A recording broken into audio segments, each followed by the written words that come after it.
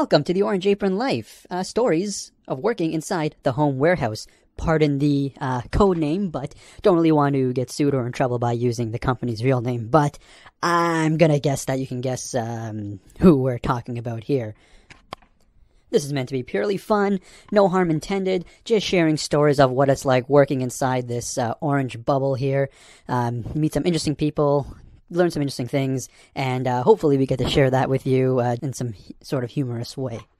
What I'll be sharing are, stories of working with fellow associates, dealing with interesting customers, weird things the company does, and believe me, there are lots, as well as other fun stories. A little bit about me is that I will not tell you my real name. I will just let you know that I have worked for the company for 11 years between 2 stores, seen a lot of things, worked with a lot of people. You've seen a thing or two after a while. It's interesting, so hopefully I can share some stories with you and you can get a little bit of a laugh out of them. What I also hope to share is just, what it's like working in retail, especially in this type of environment. People who've never worked in retail don't really know what it's like, and those who have worked in retail, oh yeah, you know what it's like. So hopefully you get a kick out of some of these. Maybe if you haven't been, behind the desk of the paint department, you can maybe appreciate a little more of what it's like. So, why don't we get started with our first story?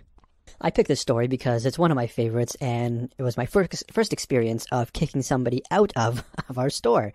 So I'm behind the counter mixing paint as I normally do, and what's happening is this guy has got a really important question.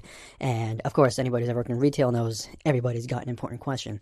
So what this guy does, he comes up to me, he's holding a bottle of adhesive. I won't give away the brand name because they're not paying me to advertise for them, but it's your general household adhesive. He says to me, "Hey, can I use this on my car?"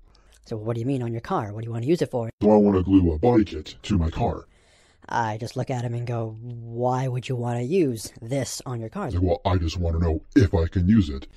I grab the bottle, I look at it, I go, you know what? I'm going to say no, this isn't really meant for that type of thing, and probably not. He goes, Well, do you know for sure?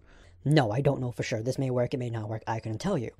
So he gets really mad at me, and he's going, Well, can you find someone who can tell me?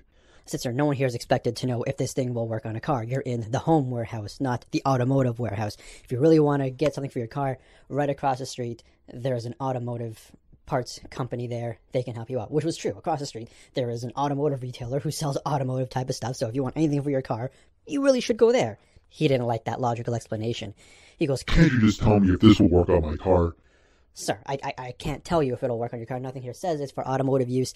I'm going to assume it's not good for automotive. Why can't you just tell me? Why can't you get someone here who knows? I'm saying nobody here is expected to know if this will work. So why don't you just go across the street where they sell automotive stuff and ask them there? He's had enough of me. Why are you being so effing rude to me? I said, sir, leave the store. And I'm pointing right at the door. Time to leave. He goes, Why? Why can't you just effing tell me if this will work? I said, sir, nobody should expect to know, but if you use that language, it's time to leave. And I said something to him along the lines of, get out of my store, or please leave my store. I said the words, my store. And he picked up on this because, he's obviously a smart guy. And he says to me, This isn't your store. You're just an employee here.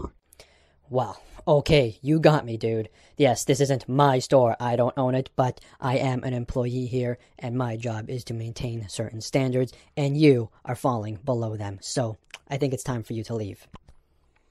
He's getting upset. Now the customers are next to him, and they're getting upset with him. They're backing me. They're going, you don't need to talk to anybody like that. You should listen to him and leave. My manager comes around the corner because she's hearing some guy shouting. She goes, what's going on here? I just want to know if this thing will work. And before she can even really ask me what's going on, the customers are going, no, this guy's lying. He's the one being shouting and cursing at your staff member here. He's really just being rude. I said, I asked him to leave because this type of behavior, we really don't want this in the store. And I'm being calm, and those who may know me know that I'm not always the most calm person in situations. When I know I'm right, I tend to be, calm. So the customers go, But I just want to know if this will work on my car. Why won't you tell me if it'll work? And I said, I told him, this is not an automotive product. This is not automotive warehouse, so you can't ask me if something like this will work. I said, I've asked him to leave because he's cursing now. So my customer goes, so then my boss goes, sir, it is time to leave. Me and her, we walk him to the door and say, sir, there's the exit. Please go somewhere else. And that's just a sample of some of the interactions we have at the home warehouse. It gets very interesting at times, and I'm sure many people have experienced customers losing their minds for apparently no reason. So hopefully you enjoyed this. Hopefully you'll subscribe and we can start telling you more stories of what it's like working inside this magical orange bubble.